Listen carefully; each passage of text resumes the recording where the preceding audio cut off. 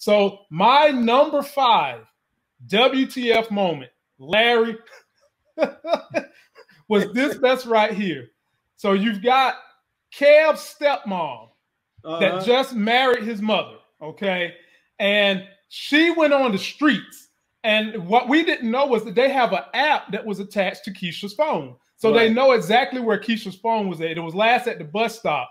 But she goes on the street underneath the bridge where old rusty-ass Ronnie is located.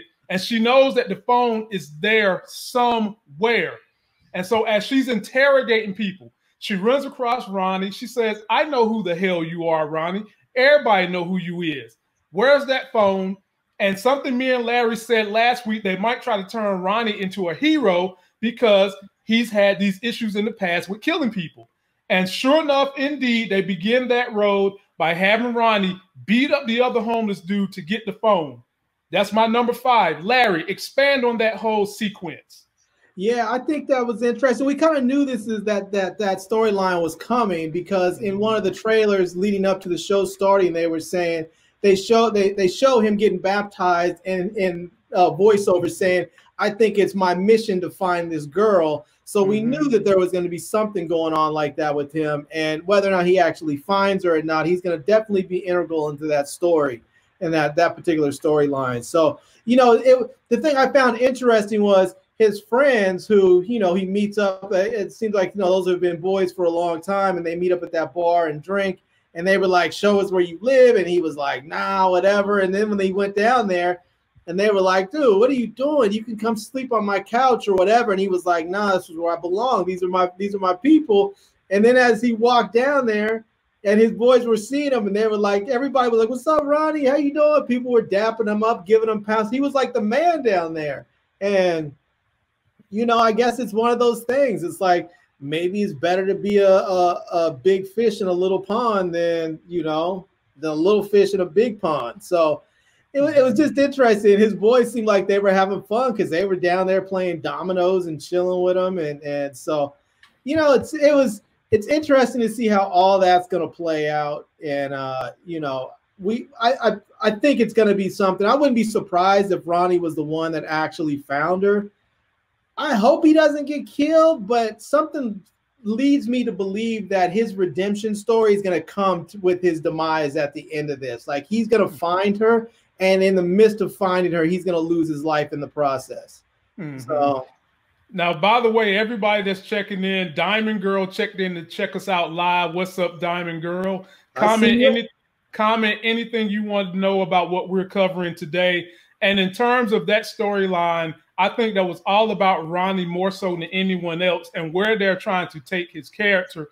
But the question I'll pose to everyone watching this and people that are going to leave comments when I re-upload this as a single video, are we so far beyond Ronnie that they can't turn him around to be a protagonist? Is he that far gone? And I'll leave it at that. I'm going to leave it at that. So, Larry, we'll go to number 4. All right. The number 4 WTF moment on this particular episode was my man Jake getting a chance to meet his brother Trig. And the whole exchange between these two was Trig is getting into his life and he wants Jake to come stay with him. And Jake's like, nah, Duda's got me. But you can already see that there's friction being caused between Duda and Jake. And at the end of that conversation, Trig said, do you want me to just go away? Jake said, no, you can stay, but I'm not moving. I'm not ready to move in with you, but we can start a relationship. Right. To me, that's just sowing the seeds of dissension between Jake and Duda and what likely might become a standoff between Trig and Duda. Let's not forget, Trig took Duda's money last week. And having said that, Larry, I give it to you. What are your thoughts on what they're trying to build with that plot? Well, you know, I think eventually, yes, I don't know. It's hard to say. Part of me feels like maybe eventually he'll go with Trig. I don't know. But I'll tell you, the thing that I found really interesting about that scene is that it reminded you just how young those boys are. Because often we see them, and as people do in this country anyways, we often age up black people. They age up black boys. They age up black girls. And And when you see them, you know, they're hanging out, they're smoking weed, they're messing with girls, and all the stuff that you would think of maybe as like older high school kids. And then you remember they're not even in high school yet. They're still in middle school. You know, it's like these kids are like what Kev had to roll up to Keisha's high school because he doesn't even go there yet. You know, so that scene reminded me just how young they were. When I saw the young man, it just reminded me how vulnerable he is and how young he is. And yeah, that's a tough one. I mean, part of me is like, you want him to make the right decision, and family oftentimes could be a good thing. The guy obviously wants him. He seems like he wants him for the right reasons, but he's not a good guy. He's not innocent. I mean, the opening scene to introducing this dude, he basically blasted some guy. I mean, he just straight busted on dudes in his head and killed him like it was nothing. Had a conversation with Duda and then walked away. It was like, what the, you know? So well, having said that, Duda ain't no better.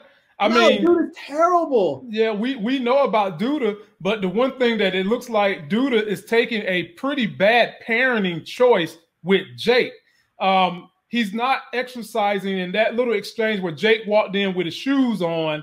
Yeah. You know, he kind of got on Jake in a dismissive manner. It wasn't that wasn't done out of love. That wasn't done per se out of respect. That was just more, you know, you little whippersnapper, you getting the hell on my nerve with my pristine floor type thing.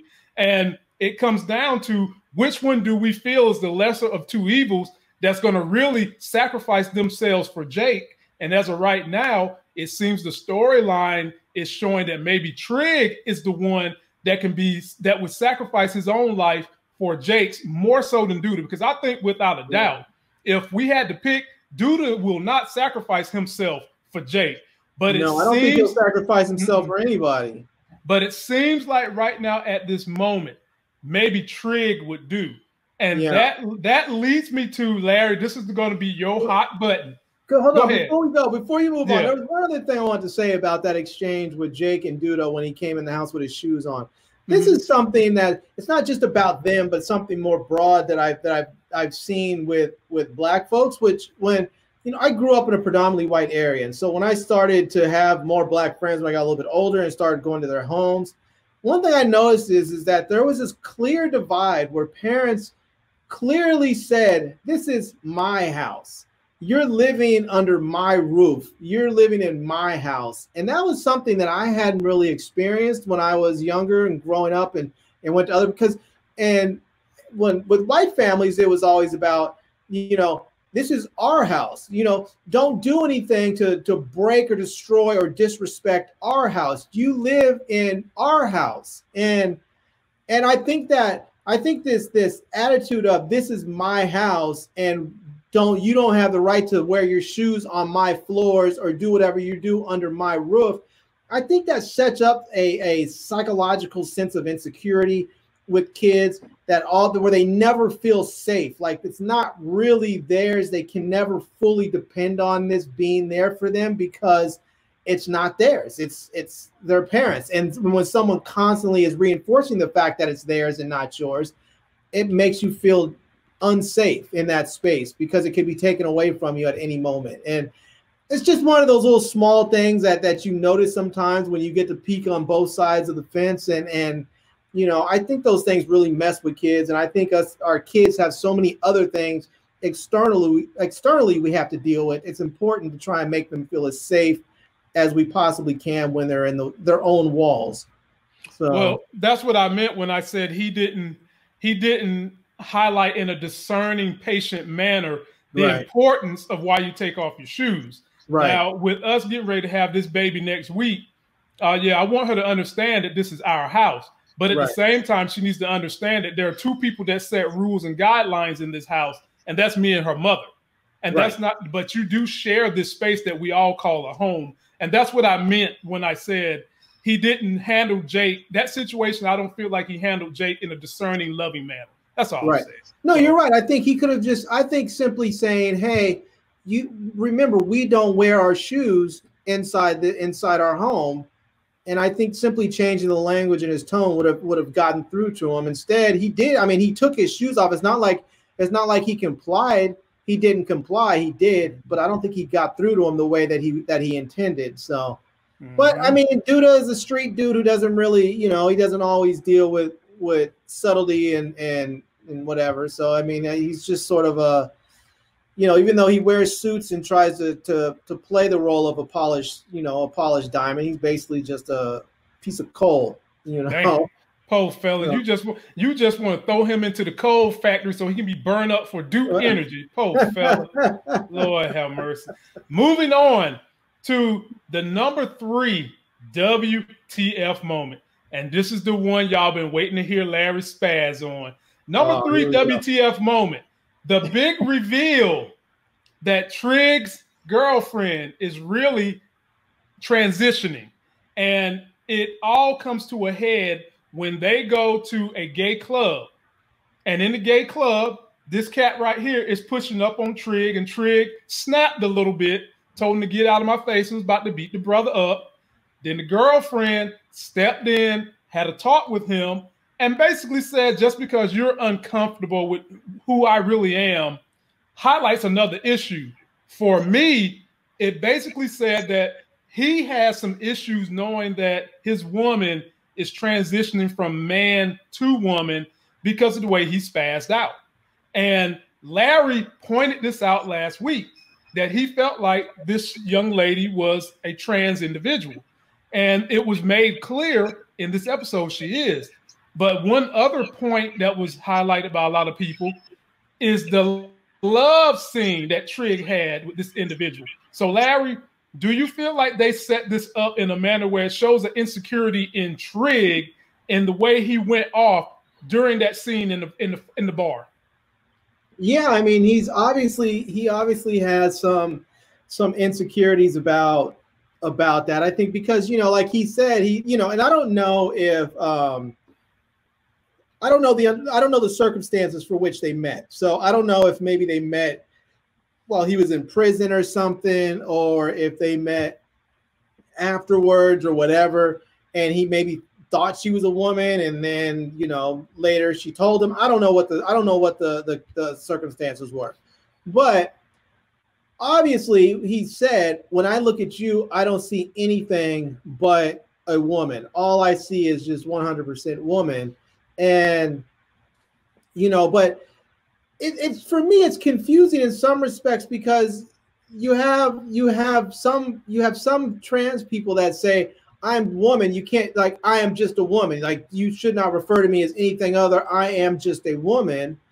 Well, if you're with a guy and he sees you as a woman, you want him to see you as just a woman. I'm not sure you should be so offended that he got upset that a gay dude came and tried to get at him. Because if you view yourself as a woman, you want him to view you in the same way. Well, he's thinking of himself as heterosexual. And so if he thinks of himself as heterosexual, he shouldn't be comfortable with a gay guy coming and trying to get at him. Just like I don't think a gay person is going to be comfortable with a straight person trying to get with them, And so that part's a little bit, that's one of those things to me that feels a little hypocritical in some respects, but I get it that I'm not trans, I'm not gay. I don't understand their experience entirely. I try and understand, I try and listen, and and unfortunately, I'm going to say some things probably that will offend people throughout time, because until I can get a full grasp of the and maybe I'll never get a full grasp, but until I get enough of a grasp, I'm going to keep saying stupid stuff until I can get a better understanding, because that's part of my journey to understand. But, for me, I think he could have just handled that so much better. I mean, for me, right. I've gone to gay bars with because I had an ex-girlfriend who had a gay friend. He wanted to go out, and she wanted to go out with them, so we all went out. And I just simply found the path of least resistance, which was just simply to say, I'm sorry, I'm here with somebody. So I didn't feel the need to try to explain to somebody I'm straight and not gay and leave me alone. I mean, I'm in their space, and and so just simply saying I'm here with somebody was enough. I mean, I don't want to I mean, it would be crazy. Could you imagine if you went, if somebody brought a racist person to a black club or a black bar, and somebody went to go try and talk to him, and they were like, "Ugh, I don't talk to niggers," you know? That shit would be horribly offensive. It would be terrible. You're like, why are you up in here if you feel like a certain way about black people? Why are you even in here? You know? So to me, he just handled it all wrong. He could have just taken the path of least resistance. Just say, I'm here with somebody.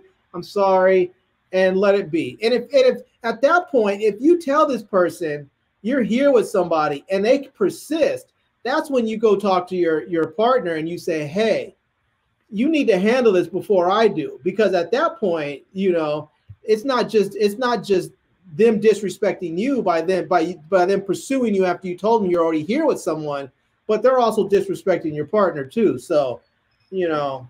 Well, you know, the old people tell me a hit dog will holler. And so much of his aggression, I think, was insecurities within him. After he pushed Homeboy, that was aggressive. Let's not forget that Homeboy was very aggressive. I mean, it was like he had just dropped 2 Viagras. He was so aggressive. And after the push, he should have stopped right there. He didn't need to persist to beating him up. But I think they put that in there to highlight that he's a hit dog and he's hollering. He's got deep insecurity issues dealing with his girlfriend, because in the back of his mind, he knows that she is originally a man, and he's trying to come to grips with just burying that part and just looking at her for being a woman, but he's still wrestling with it. And I'm about thinking they're gonna go through that line again throughout this season, because that was such a big issue in this past episode. But like I said, my grandma always said, a hit dog will holler. And if it's going to have to come out, because they're up there. I mean, they already have an issue between the two of them where she's saying, you know, she was upset already with him because he didn't want to go out in public really with her. Like, he didn't want to go out. They didn't want to go out to clubs or bars or stuff because, you know, he's worried about them being seen together. And I mean, this is a dude that's like a street dude that's murdering people, and he's rolling around with a trans woman. People, of course, the streets are not going to be kind. If they see anything that they can use against you as weakness, they're going to take that opportunity to use it. And if they think that for Trig, if they think that is attacking his manhood or his you know, his heterosexuality, they're going to attack that. And, you know, so I mean, regardless, I know people want to say, oh, trans women are women, and they want to talk all this. But here's the thing: if you are a man, you are a straight man, and you are having sex with someone who also has a penis, you are going to question your sexuality. It is not possible not to, because you are having sex with another person with a penis, and people understand that to be homosexuality. And so people are not going to look at it and say, oh, this person's still hetero, they're not gay, because they're having sex with someone who dresses like a woman and acts like a woman and sounds like a woman and identifies with the woman as a woman. Most people aren't going to see that and hear that internally, nor are most people outside going to see and hear that. What they're going to see and hear is that he's sleeping with another human being that also has a penis. Well, let me give you some perspective from people I've talked to in the jail, because Trig's character is fresh out the pen. Right. A lot of dudes that go to jail and have long sentences say that they have sexual interaction with men in there, but they don't consider that to be a gay act. And when they come out, they go right back to women. Could that have been the issue with Trig in this situation? And like you said, maybe the person he's with now, they started out a woman and started out a man and decided to transition once, you know, they got out of prison or he got out of prison, what may have you.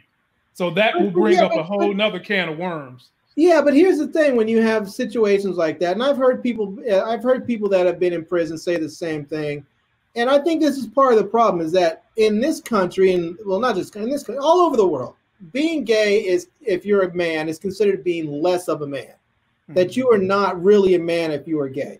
And that is the way that it is looked at in most societies in this world. And so if you go to jail and you're looked at as and you're up there having sex with a man, and all of a sudden you're saying, well, I guess I'm gay, that means you're going to be viewed as less of a man. You're going to view yourself as less of a man, which is going to make you a target. And so, I mean, I hear people make up all kinds of craziness. Guys will make up all kinds of stupid reasons to try and rationalize their homosexual behavior. You hear people say stuff like, oh, I'm not gay because I don't take it, I just give it. Like that was the thing that what's his name, Liberace's boyfriend had said, no, I'm not gay because I only give it, I don't take it. No, I've never sucked dick. I only let people suck my dick. So I'm not gay. I mean, that's just crazy. It doesn't make any sense.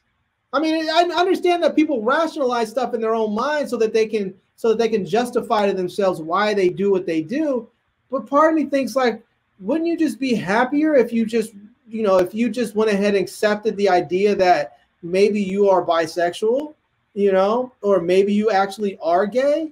I mean, I don't think being gay or being bisexual makes someone less of a man. I have seen people who have been out there. Growing up in California, West Hollywood was filled with gay people. I've seen straight dudes get their ass mollywopped by a freaking gay dude. So I mean, it does not. If that is, I mean, I've seen, we see gay guys out there that work in all levels of corporate America. They work in jobs that are typically looked at as regular macho jobs. They do all kinds of things. They are just men who have a different sexual preference. And so I don't think that simply deciding that you want to sleep with someone of the same sex makes you less of a man. And I think if most people would just go ahead and accept, okay, I like this, or I like this and this, is not going to all of a sudden make you less of a man. And then they might actually be happier.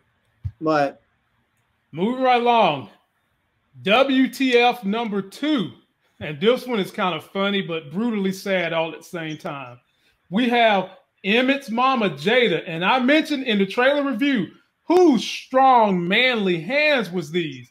Well, we find out in this episode that those strong manly hands was the masseuse that was recommended by Emmett's baby mama. And it's this dude right here. And during the massage, he's giving Jada, who is very lonely and is looking for some love, a great massage. He gets a little erection. And next thing you know, she starts smiling. He on top of her, doing the happy ending, only for him to be leaving. See Emmett. Emmett knows him. They dap each other up. They talk about his job and how much ends he's making, being a masseuse that performs happy endings. And then he got his ass whipped and he runs away. Larry, this dude was wrong for that. You don't think he knew this was Emmett's mama? I don't think he knew. But I think because when he found out, dude got ghost. He didn't wait to try to explain. He just he said, when Emmett said, that's my mama, dude broke left. He straight out ran Emmett with his massage table and everything. He was gone. He was out that piece. I mean, well, let's give this. It's kind of gross thinking about it that his Emmett's girlfriend probably had the same experience with you. Exactly. What do they call it when they say when you're something brothers or something buddies? I mean, it's nasty to think that you have like a degree or to a separation between you and your own mom sexually. That's just, ugh. I mean, because dude smashed your mom and he smashed your girl. It's just, ugh. The thing is Emmett gonna find out that dude smashed his girl? He already know dude smashed the mom. Now, I'm thinking that they showed more of that interaction, more so along the line for Jada, because we know she's going to be dating it looks like he's a Puerto Rican gentleman or something throughout the series. But the fact that she's lonely and she's vulnerable, I wonder, is this a big reveal for something deeper that's going to happen with Jada's character? So that's what I kind of gather from this, that what is going to be the big reveal or the blinder spot she's going to have when they have her finally get into a relationship with the Puerto Rican gentleman or white gentleman that she's going to be dating later on in the season. It could be. I'll tell you what. This is something I'm thinking. I would not be surprised if Emmett somehow ended up saving Keisha. Like what's his name? Ronnie may be in the process of getting her, saving her. He may end up get killed in the process. I think Emmett may actually be there too. I think Emmett and Keisha might actually end up falling back in love or getting not that they've ever haven't, but they might end up getting back together. Because I think the way they keep presenting his baby moms, her attitude is so nasty. There's nothing to like about her. They really seem like they're trying to make the audience not like her, and it's working. And I think they're probably doing that to set Emmett up to be with somebody else. And so, I mean, like, what's her name? The chick that cooks the food. I forgot what Lala. I forgot what they named her character, but her name is Dawn. But we're going to definitely talk about them in a few. Right. But I think she's there. But I think what's going to happen is I think that they're gonna. I think Emmett might end up getting with Keisha by the end of this thing if he saves her, and that'll be he'll end his relationship obviously with his baby mamas. But I mean, so what? He ends up not being with her. He's already got like 4 kids. He's not with the other baby mom, so Well, we'll keep an eye on what's going to happen to Miss Jada. And the number one WTF moment, you guys. She hasn't answered any of my calls or texts. Is this one right here.